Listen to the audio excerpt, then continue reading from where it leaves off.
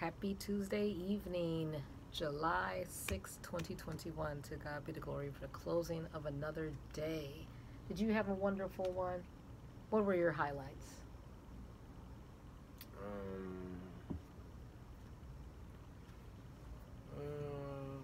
Going on a walk. A nature walk? Yeah. Did you notice anything spectacular? Everything's spectacular. Everything is spectacular. Yeah, because you're in the natural creation. God made everything perfect. The trees, the fields. Yeah. Highlight of my day is the first session of the theater drama class for first through fourth graders, and they're just so talented, and just being able to, and I told them, look, this is a place where you can act up and you won't get in trouble. So let's really put our drama faces and our hearts and have a great time make believing. All right, well, in Ezra6, it's funny, we're in Proverbs 6 and Ezra6, and starting with that chapter, Ezra6, it was a time of celebration because the King Darius had to verify that King Cyrus legitimately gave the green light on the project of rebuilding the temple. So they went back in the records, and it showed that, yes, indeed, Cyrus gave instructions, as far as having the budget be this and to take it from this source, and he gave specific instructions. It says, and there was found in the palace that is in the province of Medes a roll, right, a record. So you could think about like maybe a spreadsheet, a database, and therein was a record thus written in the first year of Cyrus. And he said, let the house be built, the places where they offer sacrifices, and have a strong foundation.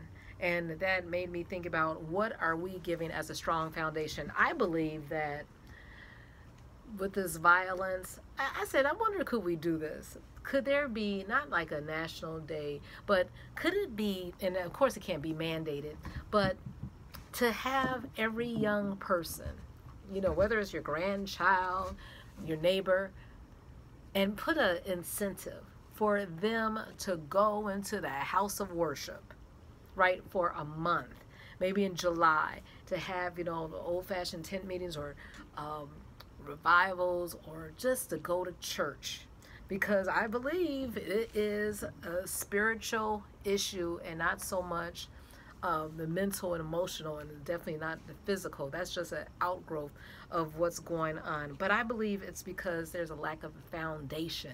What do you think about that, as far as giving an incentive for young people to go back to church? He said it wouldn't work. Yeah. Unless, look, they pay them to get good grades. I don't know if you could pay. I don't know. But that's an idea, because I believe it's a void as far as values. Well, it says in verse 14, the elders of the Jews built the temple, and they prospered, and they builded and finished it. The Lord wants us to finish our projects, and it says in verse 16 that they dedicated the house of God with joy. Yeah, it's something about going into the house of the Lord, into the temple, and celebrating with joy, because it's a good place. And it says that they had 7 days with joy. The Lord had made them joyful in verse 22. And the Lord strengthened their hands in the work of the house of the Lord. It's something about finishing a project. And I just believe that if we can point to young people the sacrifices and how in history that we built so many of the structures physically, but like I said, morally, our ancestry, if they can see the thread and how it's connected to them, our black history, our spiritual history, who they are, their great-grandparents, when we came to this country, yeah, then they will see the whole picture. What, did you get anything out of Ezra 6 or Proverbs 6? Proverbs 6. Yep. 6. Go to that was you sluggard. Yeah. Consider his ways and be wise. Yeah. Like that, because it is a reminder to be a hard worker. Be a hard worker.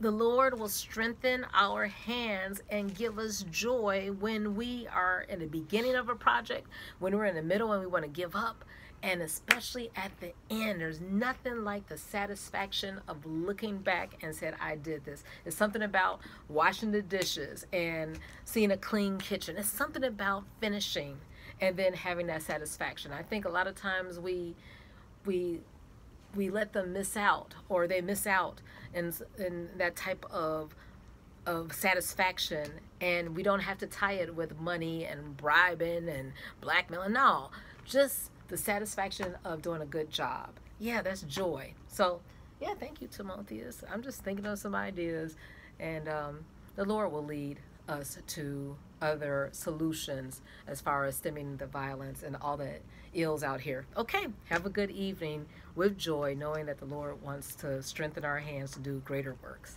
Good night.